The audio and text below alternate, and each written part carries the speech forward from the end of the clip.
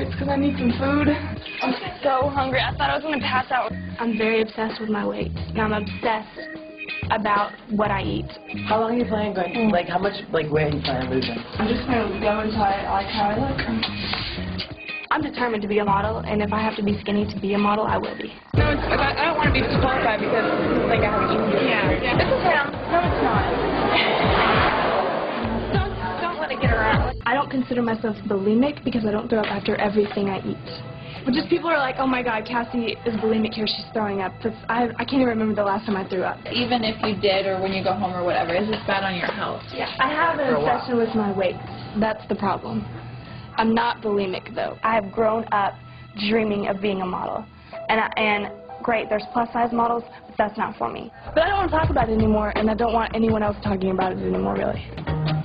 Cassie. She's got a cute young look. She might be a little bit, she's not exactly size 2. I think that your thighs are a little big for this dress. I'm going to have you walk in it with the zipper open. I think the biggest concern with Cassie, for me, was the size of her hips. I just want to measure your thighs just to see where we're at. Normally we like about no more than 35. I still want to be America's Next Top Model, and I'm still going to give 110% when I'm in front of that camera. Yes. Which is a good thing, not a bad thing. My embarrassment is too big. The other doesn't seem like they want to be here at all.